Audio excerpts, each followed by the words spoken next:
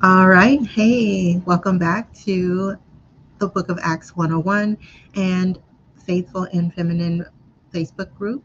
So, today we are going to be looking into some different steps, 7 signs that you are a chosen one.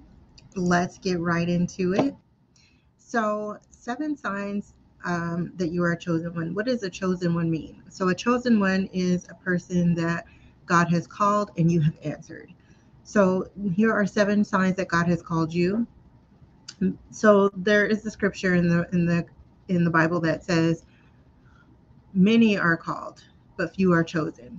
And what chosen means is that you actually not only have been are tuned into Christ, but you have responded and you are actively pursuing whatever purpose that He has given to you. So here are 7 signs that you are a chosen one. You have a strong sense of purpose. You feel a deep sense of purpose and destiny, believing that God has a specific plan for your life. You've always felt that your life has a unique purpose, and you seek to understand and fulfill that purpose through prayer and action. Prayer and action. So that's faith and work. So both of those things are very, very important. So you have to complete both of those. That is what makes you a chosen one. You can be called. Many are called, but the chosen one actually do the work that Christ has asked them to do. All right. Number 2 is unusual favor and opportunities.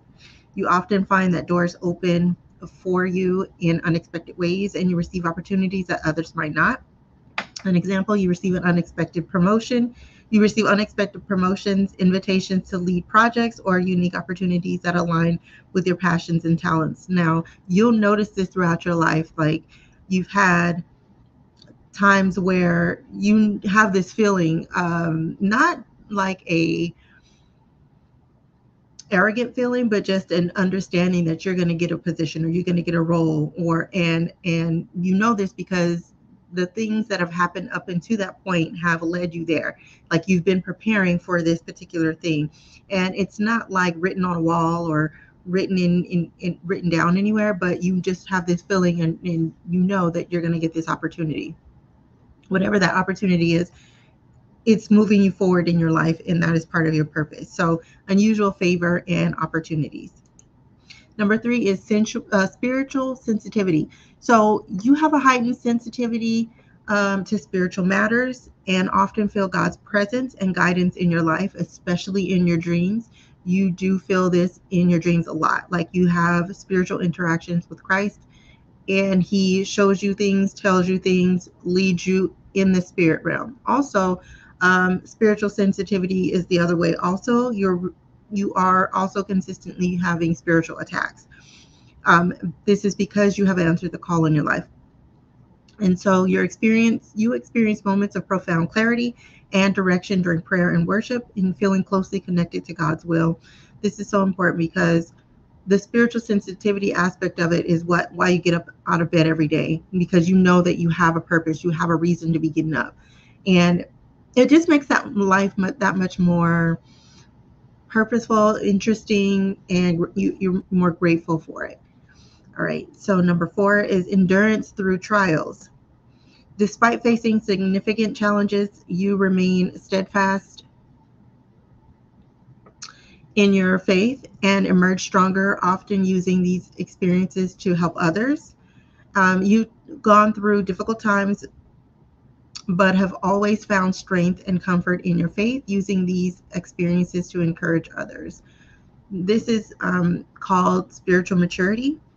When you are able to go through a trial without being impatient or um, putting 20 on 10, just going over the top when you're going through a specific trial, even if it's a long term situation, this is endurance. This is um, spiritual wisdom that God has given you, wisdom and understanding, both about the calling and also about the steps it's going to take to get there. And sometimes there is a training period. A lot of it is training. All right. So the next one is inner transformation. You've experienced a significant transformation in your character and behavior, aligning more closely with Christ's example. So when you are seeking to be more like Christ instead of being more of a better you, per se, this is when you know that this is the inner transformation, because you're not trying to be a better you. You really don't know what a better you looks like, but if you are striving to be more like Christ, which is what we're all called to be, this is what you're chosen to be, is more like Christ, then this is when you start to transform. People notice changes in your attitude, behavior, and outlook, commenting on your increased kindness, patience, and love for others. Also, they'll see it in your countenance, like your whole demeanor changes. And people can tell. People can see it too. Even strangers can see this. Unshakable faith. Your faith remains strong regardless of circumstances, and you trust in God's plan even when it's unclear. You face uncertainty with confidence in God's provision and guidance. You consistently lean on your faith in times of doubt. This is important because in the scriptures it says it is impossible to please God without faith. So you have to have this type of faith is impressive. I think it's impressive to God to have someone not be able to tell you something about God and you believe it. And the next one is confirmation through prophecy or revelation. You've received prophetic words, dreams, or revelations that confirms God's special calling and choosing of you. You've had dreams or received prophetic messages from others that align with your sense of purpose and confirm God's calling on your life.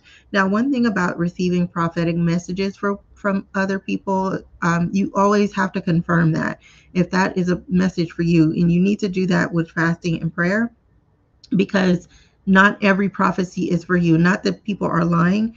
People may not be lying. They may be lying, but what if that prophecy is true, but it's not true for you? So it's important to always confirm that with the Father, confirm that with Jesus Christ, confirm that with the Holy Spirit, confirm that with them, so that you know for sure that that particular prophecy is for you, so that you can move forward.